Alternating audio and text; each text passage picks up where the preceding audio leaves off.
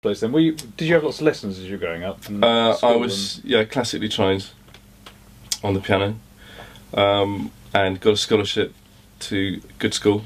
Yeah. And carried that on for a bit, and then got much more interested in other things, including electronics. So I started at school. I started making amps, guitar amps. Oh, right. Wow. And they had a kind of basic recording area, and had a 4-track tape machine, Tascam. Right. So sort of 14 or 15, I started recording my own tunes. I see. And experimenting with overdubbing and layering. And so even before becoming a professional musician, you were already interested in the fiddling, studio tech. And I'd already got into kind of the nerdy side of music. I should dig those old recordings out, actually. It'd be quite interesting to really self-indulgent, meaningful, passionate stuff. Yeah, probably, yeah. Utter crap. I got plenty of those myself, yeah. And then about 17, I started clubbing with my sister, and she kind of introduced me to the London club scene, late 80s, kind of house scene. Yeah. I thought, I can do this. This is not too hard, I can tackle this. So I left school and went up to town and started kind of making dance records. Right. And had a release on London Records under the Kleptomaniacs, we were called, and kind of stonking hardcore house it was. And this was all done in your bedroom or something? That was all done in bedrooms, or actually there was the label that I released it on was a kind of, he was the archetypal, you're going to get ripped off the first time you're in the music industry type bod, which I did. Yeah. And we sold about 12,000 copies actually, and I saw nothing. Yeah. So I got burnt. That's fine. I don't begrudge him. And then I kind of carried on making dance records. And this was all on Akai samplers and Ataris and Akai samplers, Creator, and had a Mackie desk. Right. And that was kind of Studio One, and it worked quite well actually. Mackie's, great. They sound fine. Good thing. Yeah. And then I met Jay, Jamiroquai, frontman, and I was round a mutual mate's house, and Jay played a demo, sort of then and there, put on a tape of What Was When You're Going to Learn, which he'd been working on, which is his first single, and he was kind of going in the direction. His direction was what I'd naturally been kind of going myself, which is lots of minor 9 chords, and kind of more funky, kind of melodic based thing. And I'd been kind of gagging to work with a singer. And but at that meeting, we just kind of said hello, nothing came of it. And then about a month later, his manager at the time, a guy called Tunji, phoned up, and our mutual mate had told him that I was a keyboard player. Yeah. And Jay wanted to work with a keyboard player, so I went round and met Jay at his mum's house in Ealing Common, and we sat down and kind of chatted and wrote "Tea on Tonight" in 5 minutes. And then that was it. Start. Yeah. So that kind of path. Yeah. So during your long tenure with Jamiroquai, were you still pressing buttons on mixing discs at all? Or? Yeah, always. Right. In what capacity was that? Sort of projects in between Jamiroquai albums, or in between? I was still doing my own stuff. I got really into trance music, and that trance scene. So I was doing trance records in between, and always writing. It was mostly writing for Jamiroquai, so I'd be writing stuff at home. I didn't do third-party stuff except for the odd trance record. And then when we were in the studio, I mean, Al Stone produced 2, 3, and 4. Do you do 4? 2, yeah, I think you do. Or do you do 2? I can't remember. And the first album was engineered by a guy called Mike Nilsson. Right.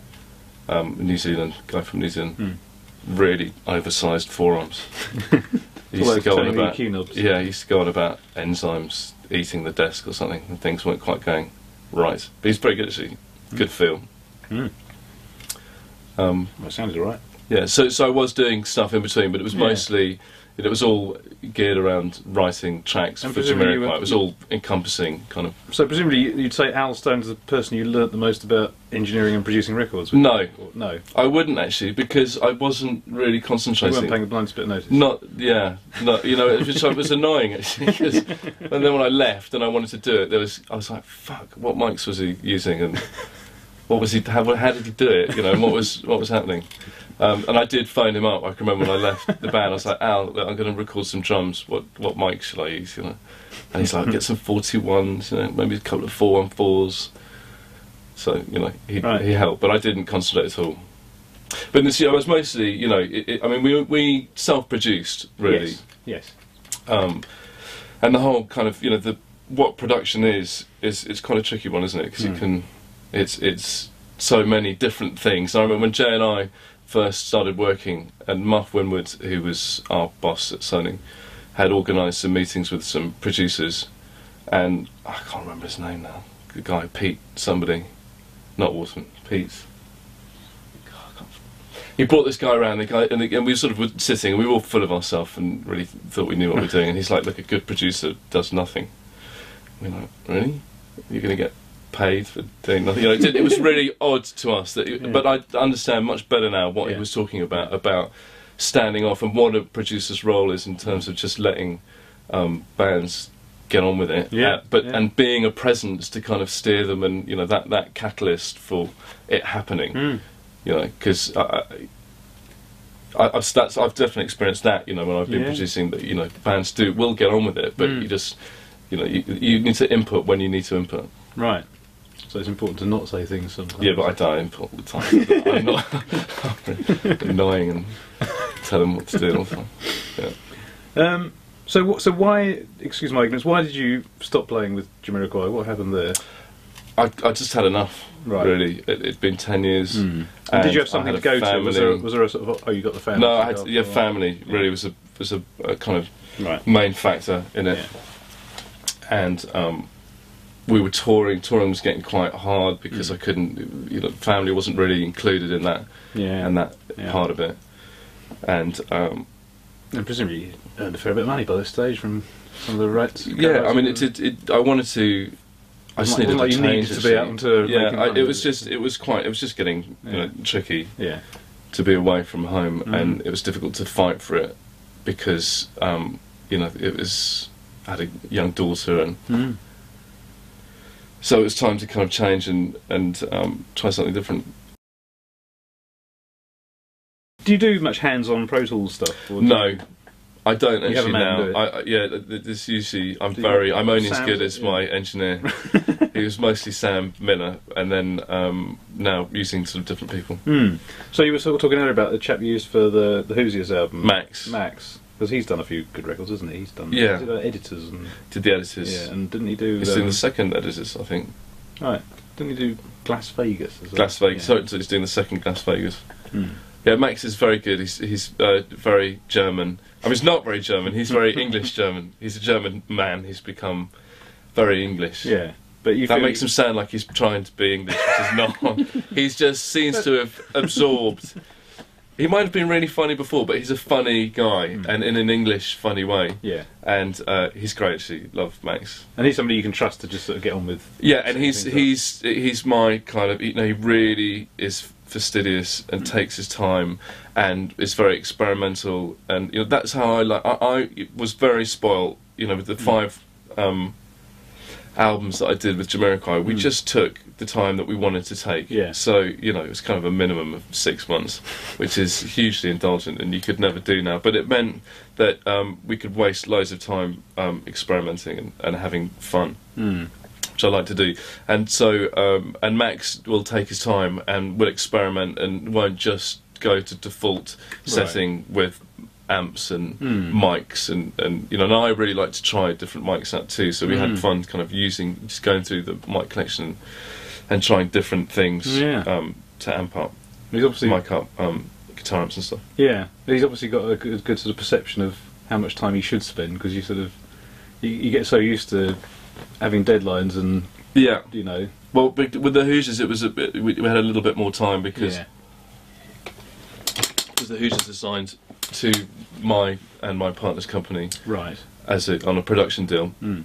So we didn't have quite the same deadline, and even though the label was kind of frantic, in fact, it worked out that because we had more time, we were writing all the time. There was writing happening, and every kind of couple of months something new would happen, and oust previous main tracks. So up until last week when they did another track. Which is now going to make it's now going to be one of the key singles. Right. So it's kind of, and now finally we're stopping. Right. And have you been co-writing with the band then? Actually, I did on the last one. Yeah. The first single, which is called Choices, I wrote with Owen mostly. So what was your input to that? Was it sort of chord structures and Well, things? at the beginning of the records, the Jupiter was set up over there, and I was kind of faffing like you do. Came up with a riff, and Owen came over my shoulder and sung a melody and kind of what's it called? It just kind of what's it called? You kind of stream of consciousness. That's what I'm looking for. Yeah. Those kind of gibberish. Yeah. And gibberish lyrics and stuff. And the whole thing was about 30 seconds, which he did record on his. I was lucky. On his dictaphone on his iPhone, and then we'd forgotten about it. And then about 2 weeks before we'd finished the record, Owen came up to me and said, "Do you remember this?" And I was like, "Shit, that's really good. It's really good." And we sat next door, and 5 minutes later, pretty much the whole thing was done. Yeah. And then we recorded it, and it's first single. So that was kind of exciting. Yeah. And from my point So of what was view, the process of that? So once you sat down for 5 minutes, worked out a song structure. So we sat down at the piano. I did the riff. Right, it was all there. In the 30 seconds, it had a verse and it had a chorus. And you remember the the riff lyrics that you'd come up with the before? stream of consciousness, gibberish lyrics that you'd done actually became the lyrics. Yeah. And then the Hoosiers do is they're very choosy about their lyrics. They then spent sort of days trying to write, reinvent amazing lyrics, meaningful lyrics, and then we had a big battle about no, it doesn't need to mean anything. It needs, how they sound and how they feel is just as important as the meaning. And then we kind of compromise, and there's meaning and the gibberish, which is actually not gibberish. It's really good. Yeah. So it's and then it just happened. So after you spent 5 then minutes the piano, there, and then we came here and we came in and just thought about the beat, and it was all quite simple, fall to the floor stuff, and we just built it up. It was done in a day, pretty much. So the whole did you track. dial up drums in the computer for that then? Yeah, Max got samples from tracks that we'd already recorded, and he'd made up a Jamiroquai file of no, it wasn't Jamiroquai actually. Sorry, it was Battery of drum sounds from one of the other tracks. In pretty comprehensive. Yeah. So there was something going on in Logic, was it? No, that was Pro Tools, Battery and Pro Tools, and he had all the mic samples for each sound there on. So it sounded really beefy, and it sounded like it was a mic'd kit. I see. And then just built up. And that's what's on the record. That's on the record, and then it's been tweaked obviously since then. It goes through the process, and yeah. Interesting. And then you overdubbed each bit. And then so it's all synth driven. That track. It's the main sort of synth riff and the vocal, and then the rest of it was just all. So did you play the synth riff that ended up on it, or did the guy in the band replay it? No, I played it. Yeah. I played it. I played a lot of the keyboards on actually I played all the keyboards on the first Hoosiers record, and then Sam Swallow, who's become their keyboard player, has now started to play a bit more. Right. I'm quite difficult probably as in that respect, because I just want to do it. But actually Sam is much better than me, so I just have to step back and it's like, oh god damn it. But he's very good. He's a fantastic musician, so he's now taken on that role. And I did the odd. On that track, I kind of muscled him, muscled in and elbowed him out of the way. Yeah. And do you find yourself doing the same thing with your engineer, reaching over and because it's one of those. If people come in and if I had a quid for every time someone said, punter said, do you know what all these knobs do? Then I would be, I would have retired. Yeah. And I actually don't. So that's fine. I can say no. I really don't. I think I'll be modest. I know that one. You must know. You must know what it'll do. These ones. That's a volume. That one's a volume. So who? That's treble. We obviously have some knowledge to be able to choose all this wonderful equipment. I mean, who advises you on your? No, I've Yeah, well, it's just kind of, you know, having gained knowledge, being in studios, seeing nice bits of gear. Yeah. You know, the Pultec was kind of, that was one of the first of the proper bits of gear. I mean, eBay. I've just done eBay whore. Yeah. And most, you know, most things are bought on eBay actually, and then you just do research and you ask people, and this, you know, it's. But mostly being in studios, I guess, and using bits of gear, and then being advised and trying stuff out. And most things I bought have, you know, have delivered. So the distressors have been amazing. You know, I think the Pultec and distressor was one of the first bits of kit. I mean, after leaving Jamiroquai, I wrote for about 4 years, and it was it was quite soul destroying in a way. I was doing a lot of pop stuff, and you're kind of at the bottom of the ladder in terms of a writer. You'll do something and then you're waiting for months to see if they're going to get that cut in the record, and then, you know, they'll produce it and fuck it up, which happened. And so then, who were you writing for at this point? Is this? I did a lot of stuff for 19 actually. Right, I see. The second Will Young record, I did a track on, and so were you some other published by pop idol anybody at stuff. this point? Did you have? It's still published by EMI. Yeah. And were they doing anything on your behalf at this point? Not much. No. That's what Amazon published, isn't it? Yeah. I was getting ready to try something different, and then a Neve 8068 popped up on eBay. Like they do. Like they do, in Nigeria. So all the eBay rules. Can't contact anyone. It's in Nigeria. And I went for it anyway, and it was £7,000. Wow. Without its mic amps. Right. And then 4 months later it arrived. You know, I got it in a crate, a very budgetly put together balsa wood and string crate, and it did arrive, and it was absolutely filthy. Did you pay by PayPal? And had some very. I did not. No, it was bank transfer, and then so it arrived with some pretty weird spiders crawling out of it. Were definitely not indigenous. You know, the really thin ones. They're the one. I was like, no, I don't know what that is, but you're not staying. And then Blake Devitt, the great mighty Blake, took all the modules away and worked on them, and then I worked on the desk itself, the frame, and the wiring, and the what was left, cleaning it up.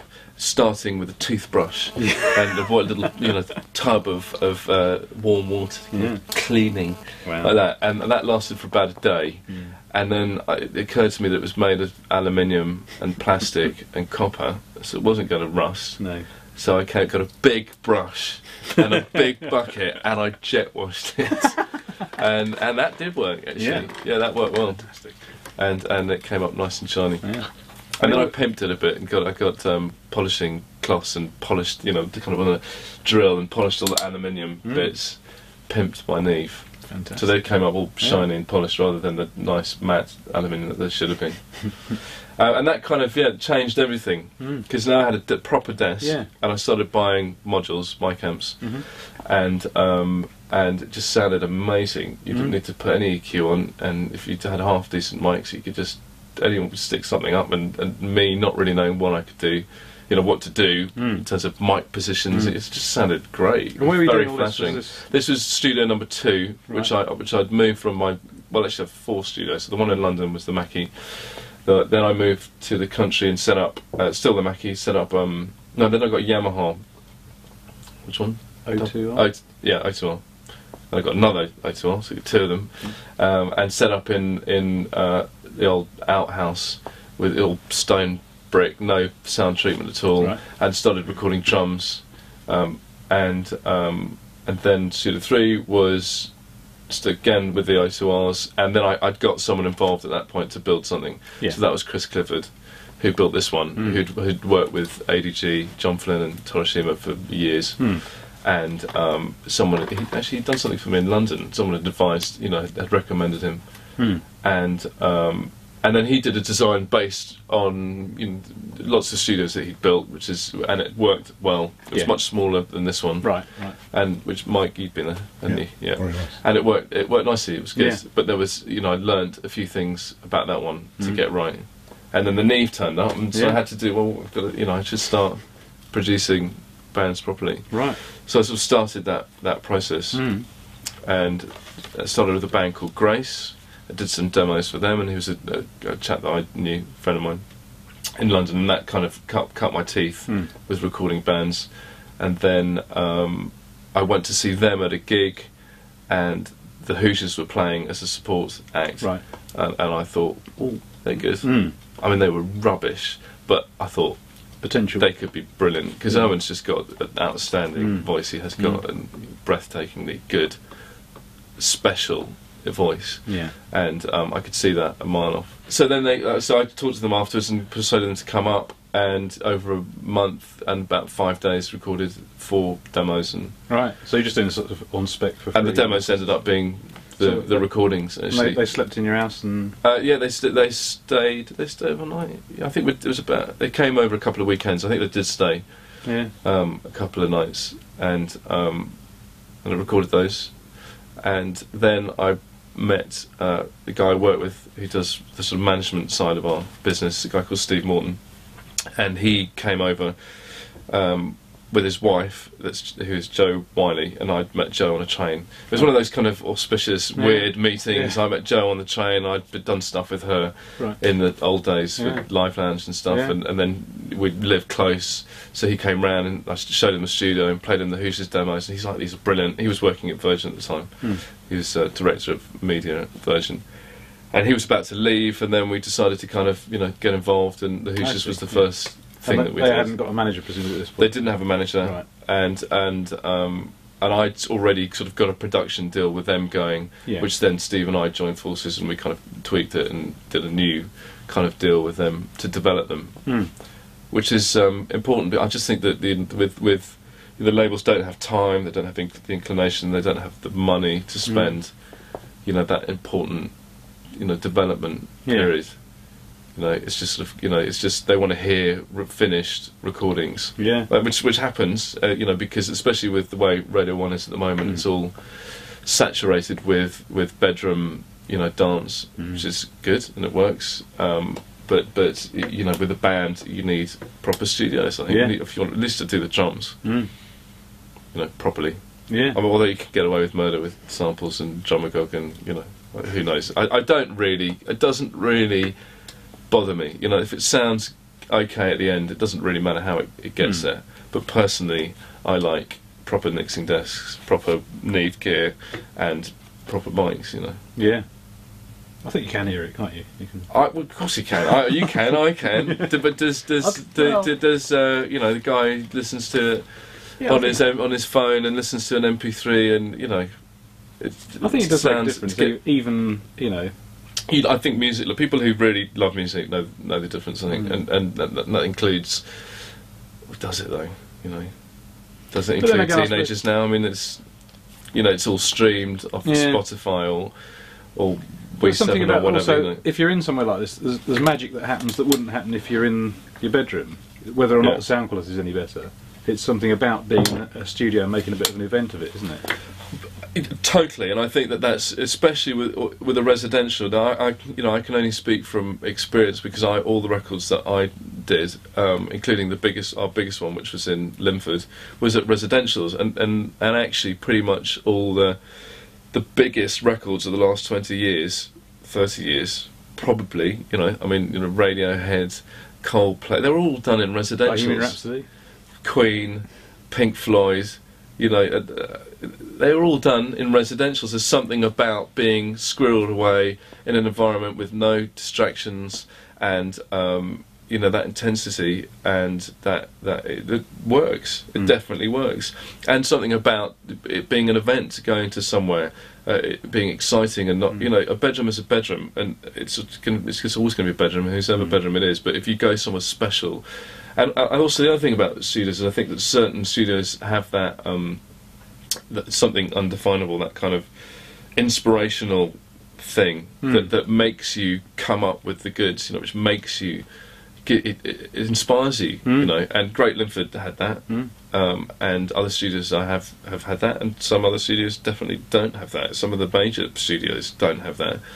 which I'm not going to say, but you know, one of the biggest ones that's still alive. I've been there twice, and I thought this is just not working. It doesn't give you that excitement, or it doesn't. You don't sit down at an instrument and start coming up with good stuff, you know, with ideas. I don't know what it is. Ley lines.